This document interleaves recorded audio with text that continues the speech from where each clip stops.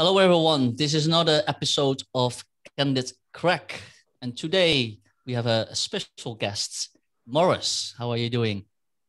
I'm very well. Hello, guys. And hello for anyone tuning in to watch this.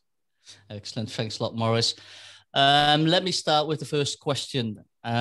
Explain me a little bit more who Morris Pentel is. I'm a family person. I'm a behavioural engineer. I'm a really bad guitarist. And I'm a dog lover. And what I do is I design experiences and change behaviours. That's Okay. my kind of work hat. Yeah, so you already kind of introduced the second part of the question is explain me a little bit more about what you do. So I need to just put it into context. I've spent a lot of my career involved in technology, but I've also spent an equal part of my career involved in behaviour. And so when it comes to the idea of transformation, understanding how behaviour works and how technology works means that you're actually able to build experiences. And when you build experiences, what you're doing is changing behavioral outcomes. So you can make a team feel more positive by doing certain things. You can make them feel more stressed by doing other things, and making the boundaries for people and controlling their daily experience in terms of what you're trying to deliver means that you can transform a business unit or transform an organization, because improving people's behavior and experience towards each other is something you can replicate across any part of an organization. I don't know if that makes clear sense. It sort of does. My question is going to be, I guess, quite an academic start. What do you mean by experience, Morris? Because that's quite a wide-ranging thing. So what exactly are you talking about? So experience, like, unfortunately, all of the things that we're talking about is the quantum sum of what happens in any given moment and how we perceive it over different periods of time. And that ranges from the circumstances and context, which plays a huge role, the current situation as it's unfolding, and the outcome in terms of what you feel and what you remember from it. So scientifically speaking, everything is part of the experience. So years ago, I started a thing called the Customer Experience Foundation. But what I've come to learn is that all experiences follow the same scientific dynamics. There are a set of rules. Those rules are, I'd say, relatively simple, but there's an awful lot involved there. But it's that simplicity that allows us to understand and organize the huge complexity that sits underneath it. And the classic example I will give you is ensuring that the agent in a call center is thinking about whether or not the customer was in a good mood at the beginning of the call or a bad mood, and if the agent helped make the customer feel better about themselves. And if the agent made the customer feel better about themselves, then they will recognize that they've done something nice, and in which case gosh, they'll probably feel a little better about themselves as well. And that's one detail out of not an infinite number of an infinite number of types of detail, but a relatively small pattern of experience that we can interfere with simply by adding either more positive or negative stimuli, and therefore changing the outcome for the person. In other words, Maya Angelou is famously quoted as saying, you know, people don't remember what you say or something like that, but they remember how you make them feel. In fact, it wasn't that, she wasn't the first person to say it. But we remember feelings, we remember experiences, how we model the world, how we think, can be improved and changed. And you asked me what I was before, Oscar, and I guess one of the things that I didn't mention is I'm also a therapist, and helping people over fears, phobias, compulsions, obsessions, and helping them into a more positive framework is a type of work that I've been involved with for about 15 years. I trained it as a subject. I part-time still run a clinic on the subject. So the idea of helping people to improve their behavior in order to improve performance, that's not rocket science, that's common sense. We know that from thousands of studies from every university in the world. So you've got two components here that have sort of sprung to mind. You've got your therapy work, which is sort of a long-term improvement. So you're doing therapy with someone over a period, but experience seems to be a little bit shorter. Or am I getting wrong as to what therapy is? So let's imagine a situation where you have a specific thing that you are frightened of, right? And we could put that into the personal context, and let's say that you're massively afraid of spiders, okay? Or we could put it into the business context and say that what we are really afraid of is taking new ideas to management because there isn't the appropriate culture of innovative thinking. All right, so either one might be true. But for the moment, let's assume that you're scared of spiders. So there are a few things I want you to do. Number one is I'm going to change your perspective on your relationship with spiders and when they're dangerous and when they're not, and how much of your fear is merely a behavior pattern, get you to understand that behavior pattern, help you to have some tools in order to get past that, and do that in a relatively short period of time. So I can stop someone smoking in about 80 to 90 minutes. Now, I also have to bed down some changes to their behavior and their chemical balance.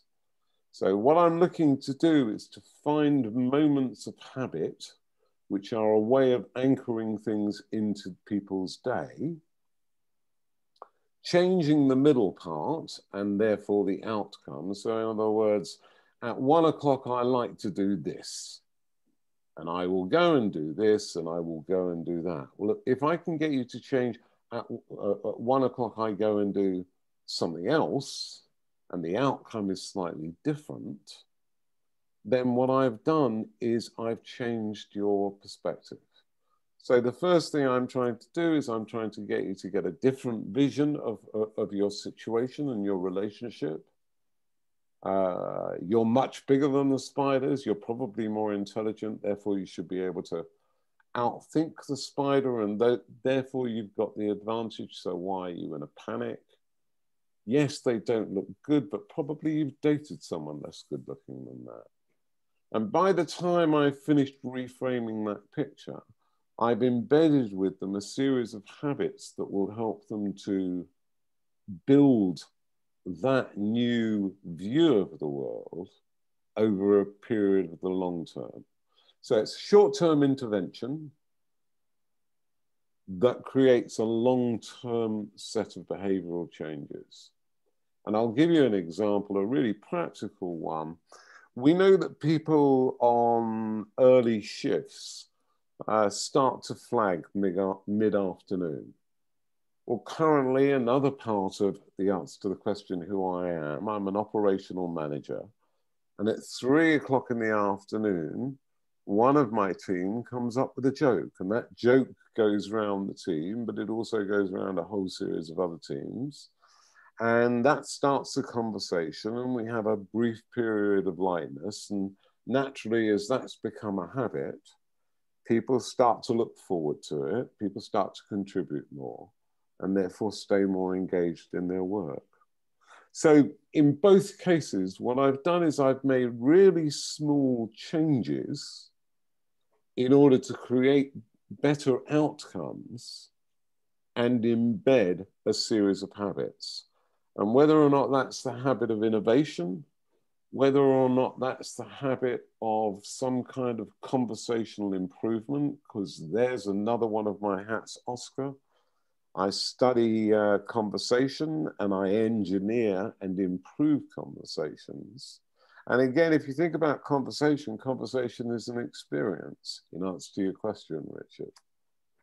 So a conversation, go on. Yeah. So again, this is probably very simplistic, but what I'm hearing is you've got these emotions that are considered somewhat more negative. So you've talked sort of fear and anxiety and boredom, and you're hacking into them with some level of positivity. Well, what that is yeah. maybe may differ, and out of it come better experiences and better outcomes for everybody involved with these various different experiential moments or events. Bingo. And as a result of that, there is a change to their chemical balance. So, and that's an important one thing if you're trying to stop someone smoking. What you want them to do is to spend more time doing exercise and more time smiling, because both of those release different kinds of chemicals that actually reduce the need and the addiction for nicotine a little bit during that process. And there's a whole raft of medical science about why that bit works. There's a whole raft of medical science about how reframing works and how you do it. So I guess another part of me is that thing of an innovator, of being able to steal from great ideas and then bring them together into practical magic. Stealing ideas from other people, and of course I'm very intrigued by that, especially the innovation part, right, Morris? But the other thing that you mentioned and that Richard I think referred to as well is those mini interventions or disruptions. So yes. Talk a little bit more about that. So let me talk about it on two scales. So one is a micro intervention, and the other is simply a change to 3 or 4 moments that are impactful on outcome. So how you answer a phone call and how you speak to someone in the first 10 or 15 seconds will impact the outcome.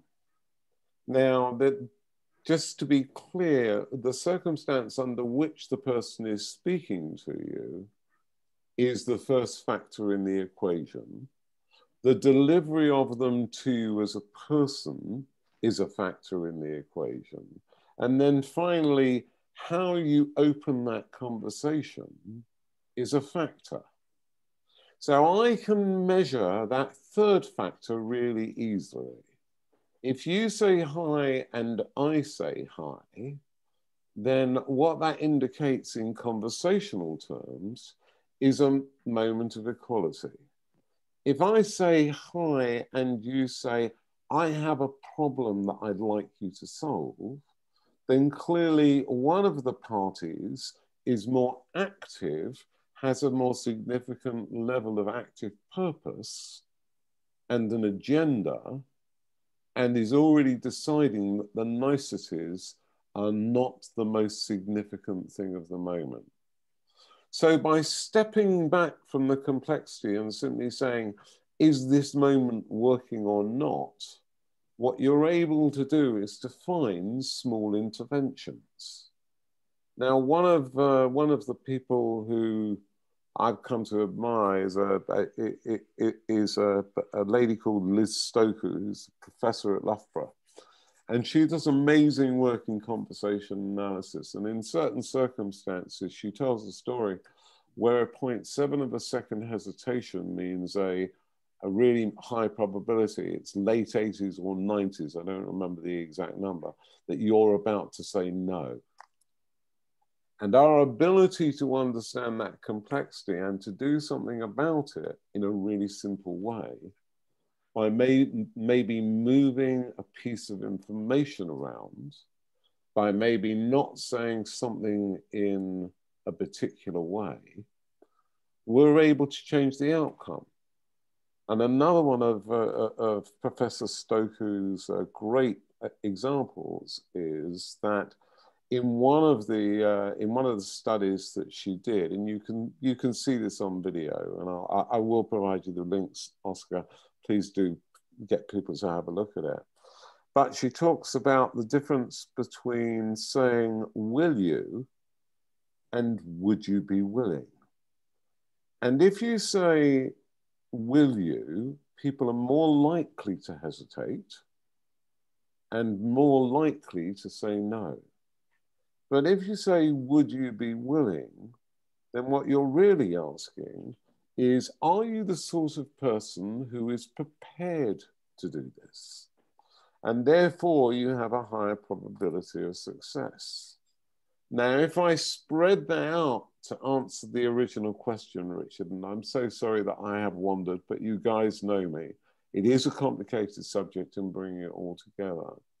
But all of those elements are the experience.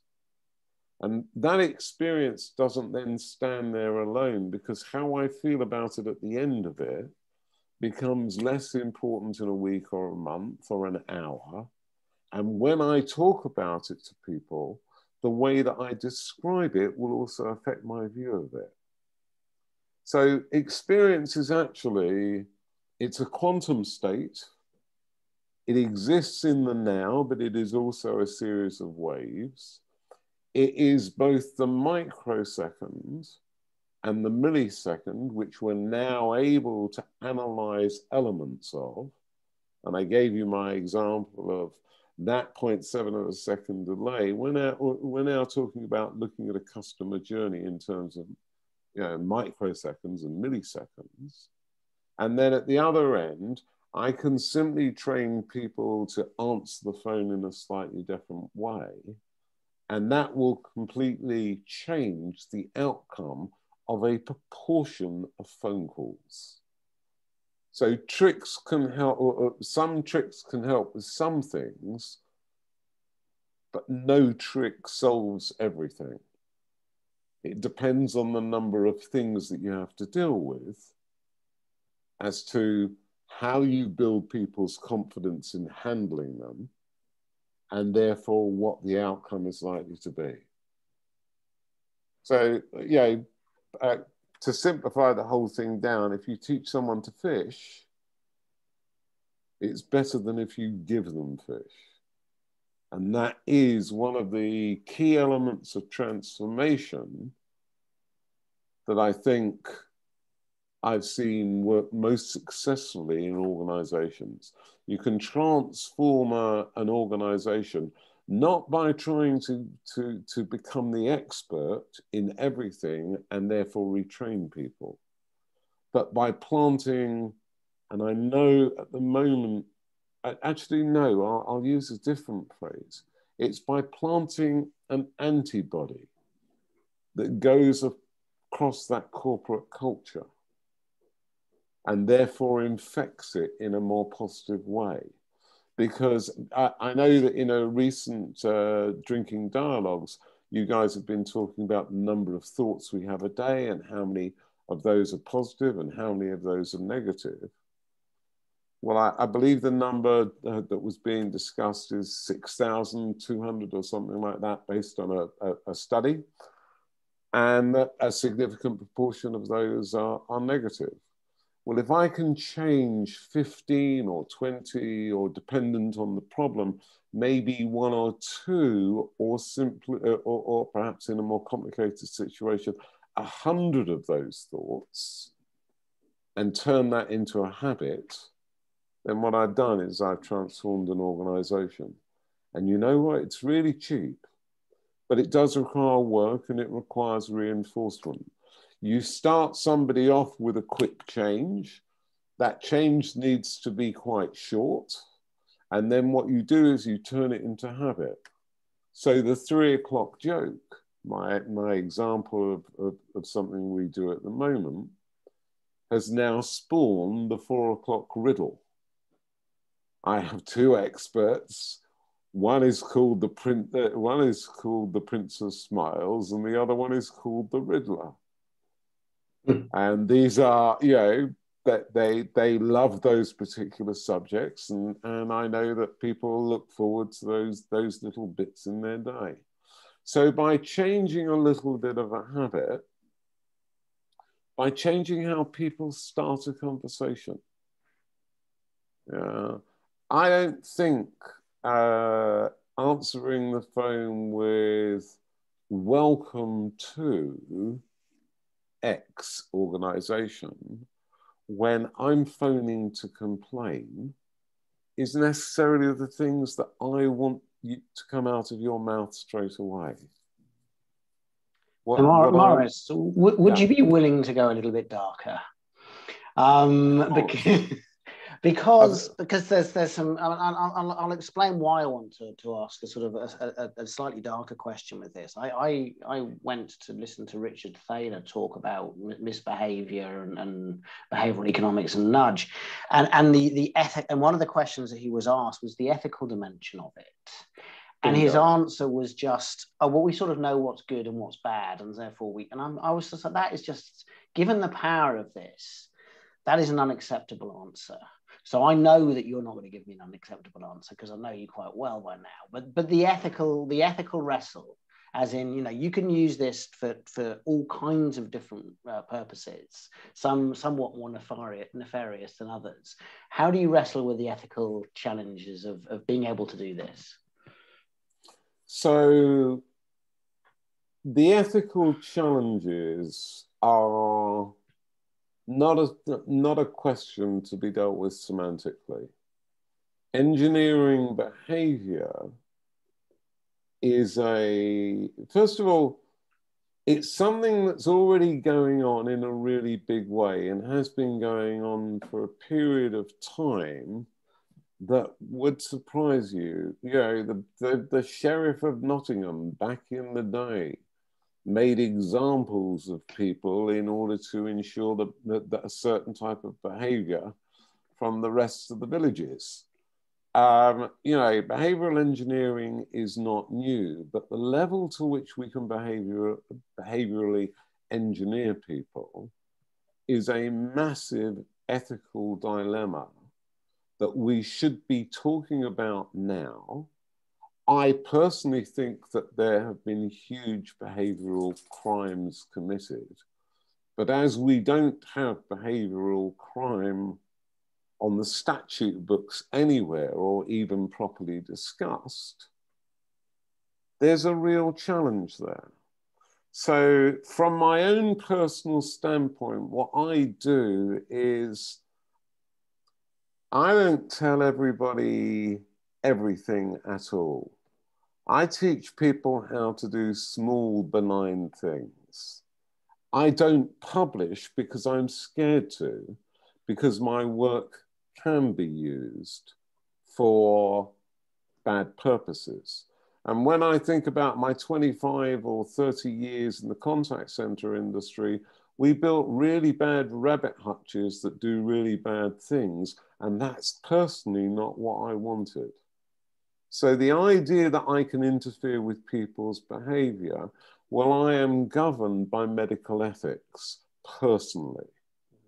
And in terms of putting my business hat on, I've turned down at huge expense the majority of offers to change organizations. I don't want to help people gamble more. I don't want to help organizations be bad to their employees. I don't want to help organizations take advantage of their customers, which as a behavioral engineer means that I tend to keep that hat for things like this discussion and drinking dialogues, and for my work on the mathematics of thought. Because it is a dangerous subject, and currently I would say too few people understand what we're able to do. Too few people are discussing what has happened as a result of that. And I'll speak to that very briefly, if I may, in a second. And then too few people are thinking about how do we control this and how do we deal with those significant ethical issues. So if we go back a couple of years to Cambridge Analytica, one of the whistleblowers with a remarkable hairstyle, his name was Chris, but I forget his surname for the second. It may come to me, but I am old. He was talking about a bloke in Canada who was busy sending millions of Facebook impressions of violent scenes targeted at young people in a particular African election. And I'm fairly sure it was the Nigerian election, and I'm fairly sure that he was targeting people between 18 and 24. But this was years ago, and I probably read 10 reports a day. But I remember his testimony to the committee, and he was explaining that what they were trying to do was to swing voters in one particular direction. And I thought, hey ho, that is behavioral engineering. And the bloke was in Canada and the client was somewhere else, and he was using Facebook.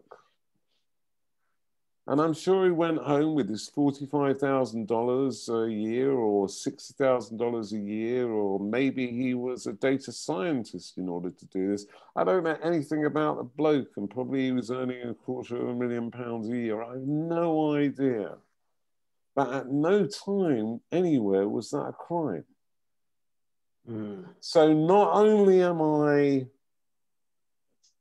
highly aware that the ethical issue is one of the biggest things, which is why I will only teach people how to do good stuff, and I will only teach them a limited amount of it, because I'm genuinely scared of what we understand and can do. I have a problem that I'm ethical, but not necessarily everybody else is.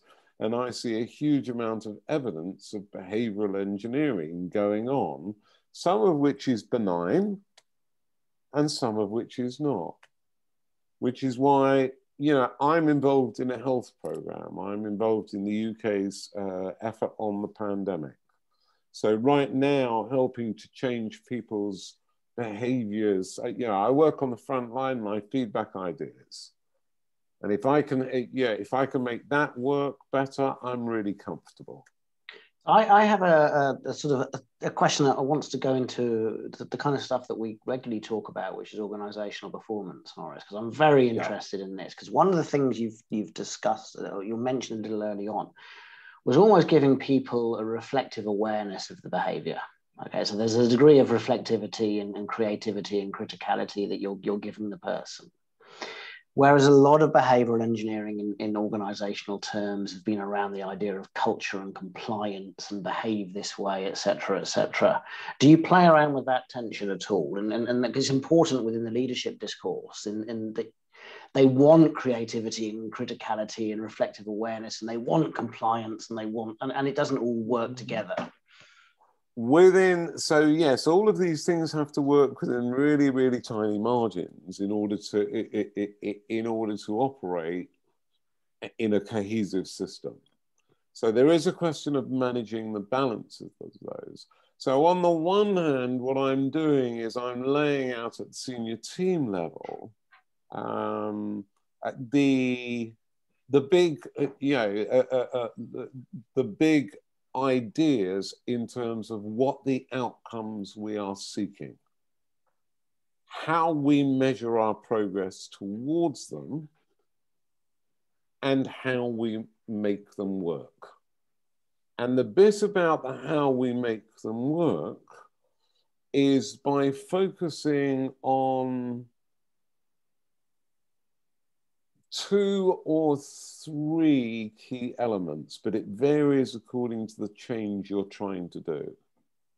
So it may well be that you need a big picture story that you've discussed with people prior to implementing something. But that's not necessarily always a helpful thing to do.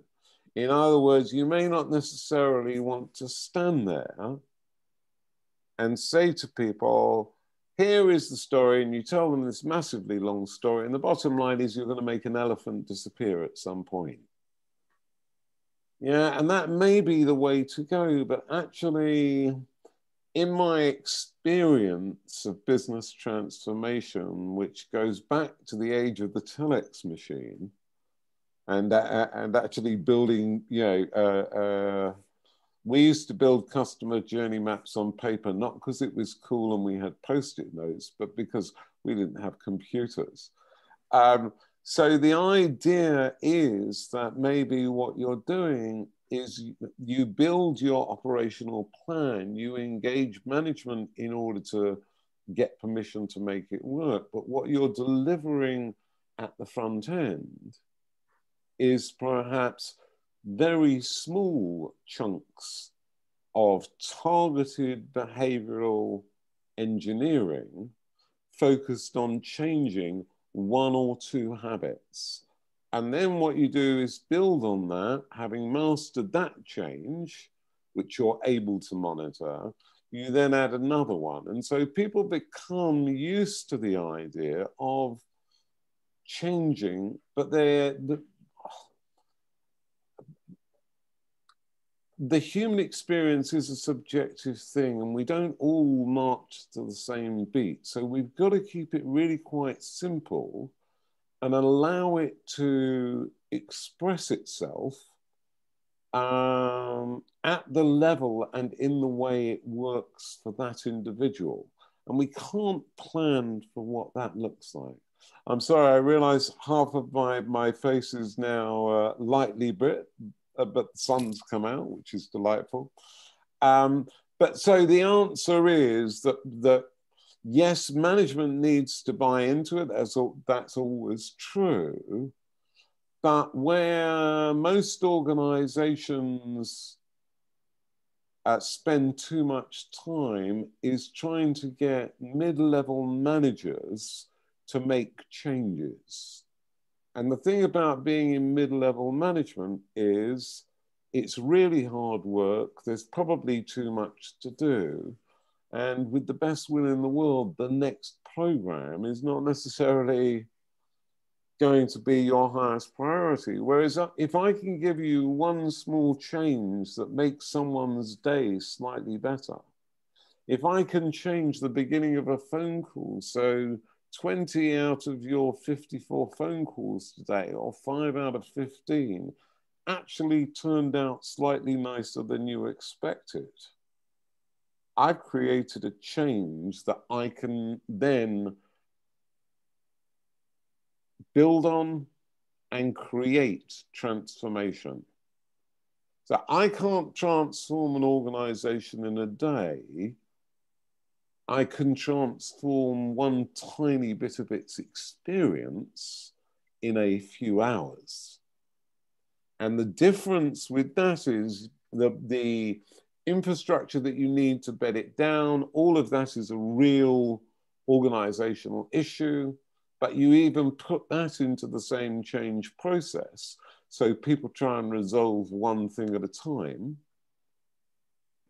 And this, I guess, to some extent goes back to a period in my history where I'd worked for all of the major suppliers in contact center technology for a long period of time. And because of my discipline in logic and thinking and my connection with technology, if you had a broken system, I was a really good person to come in and to solve a problem.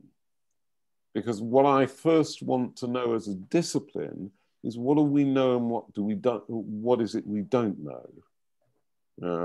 And then what are the question marks, because we don't know that we're asking, what have we no idea about? And then focus on what we know.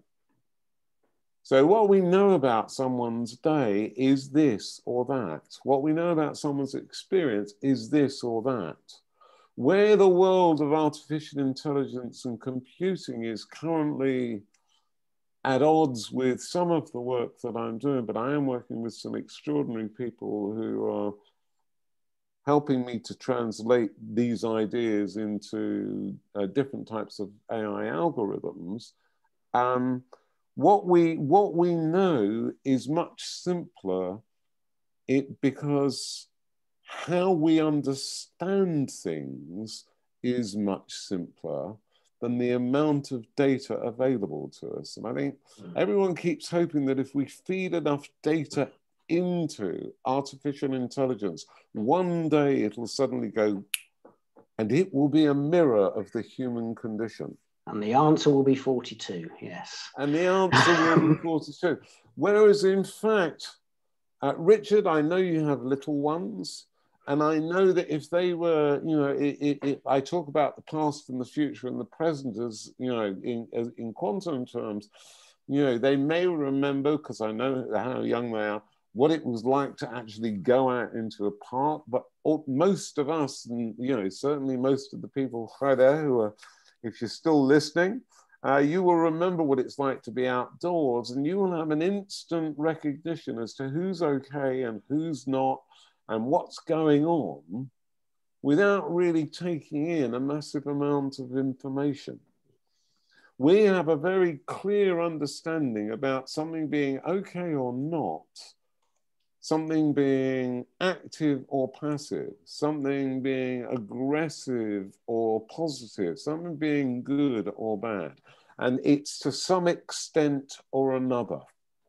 And that's how we see the world in our 6,000 odd thoughts. We see things really quickly.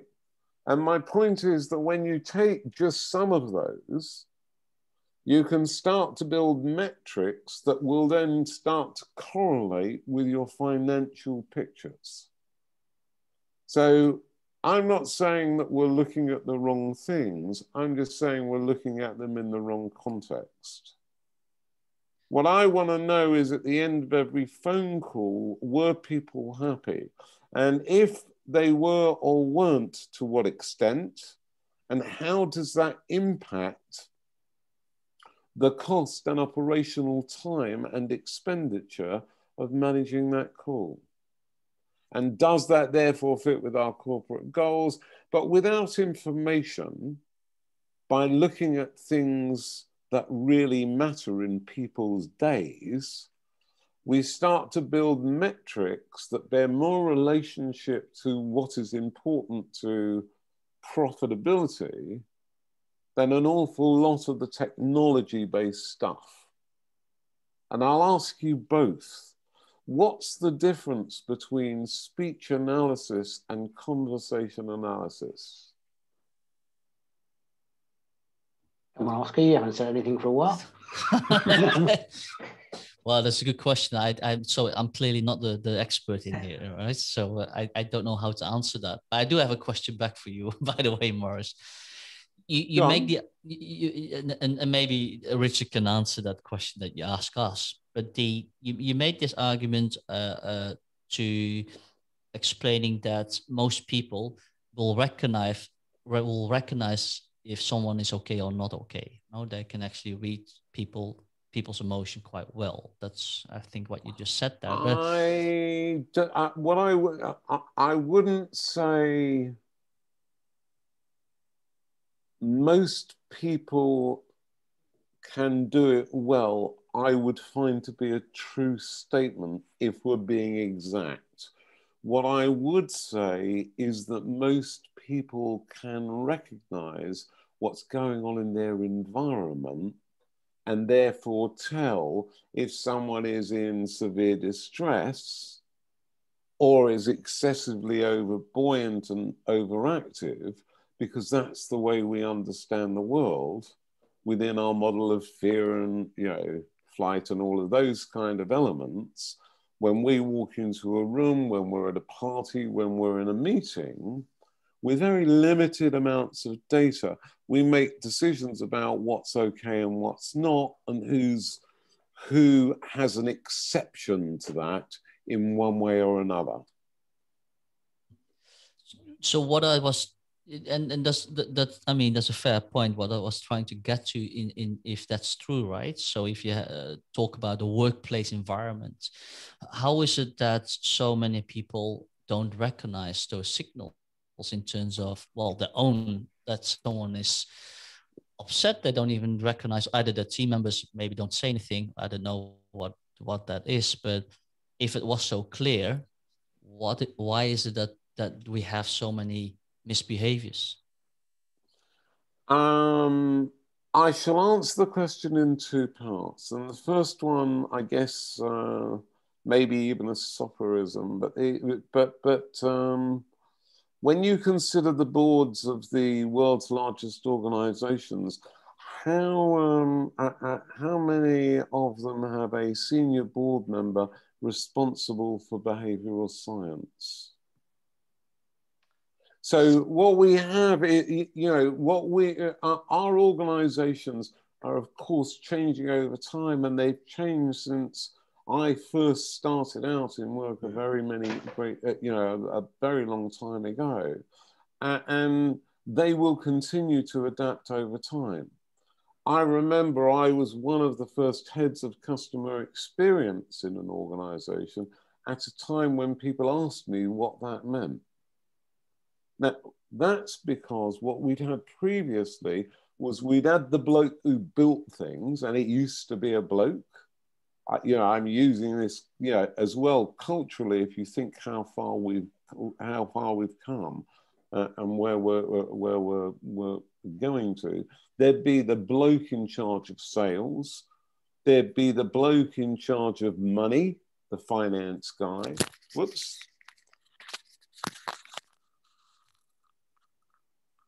There'd be the, sorry about that. There'd be the bloke who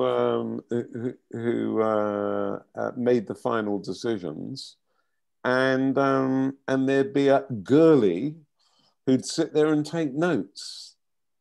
Now what we're in is we have digital, we have compliance, we have all of these other things built on, and each one has come from a particular need. But those needs have come through the route of operationality and technology, rather than coming as some recognized technology geniuses like Steve Jobs, you know, observed. You know, if I'd have asked people if they wanted an iPad, you know, people wouldn't have thought that such a thing was possible. And I think Henry Ford famously said people wanted faster horses. Yeah, there's there are elements here that they're massively complicated. And so because they're massively complicated, that's not how we think of them. That's not how we think of the world. So if we go back to the human basics and say, what is it that people don't think about? And I guarantee that if I had the reach in the world to get people in every major call center across the world to tell us what metrics they use to understand emotion, they would be submetrics in some way. They might have some equation on feelings, or even worse, some connected map of words that puts things together. But will they ask the basic question, did the customer feel better? What happened that made them feel better? What I've learned is that by teaching people to become a little bit more aware of what's going on is a necessity, because all organizations have been built on the progress from paper reports and methods of working through the age of digitalization, through the age of organization driven by social conscience, for want of a better term, or social mores, perhaps is a better term.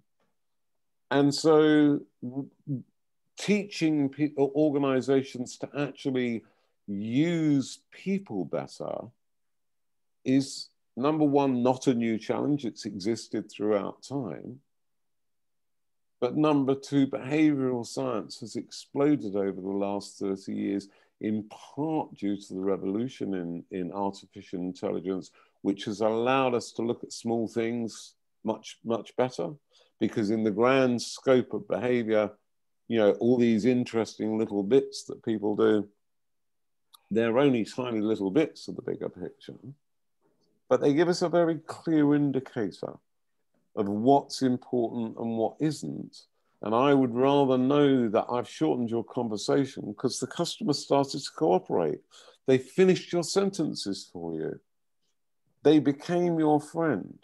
When I talk about customer experience, what I'm talking about is this analogy of, there's a reason why cars, supercars, look slick. There's a reason why airplanes look the way they do.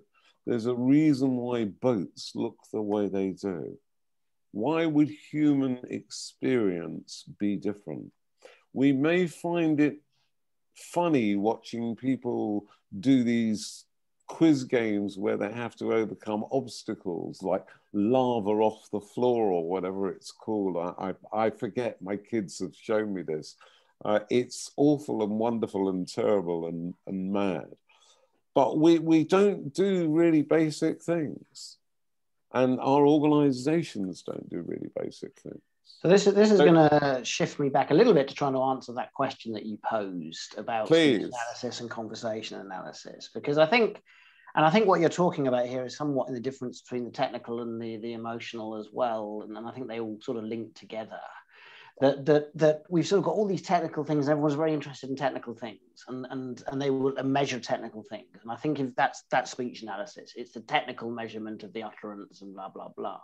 Conversation analysis is where all the emotionality comes in, the relationships, the interactions, the beliefs, the habits, the blockages, the slippages. You know, all of these kind of things that stop maybe that streamlined way of work going forward, which also is messy to deal with.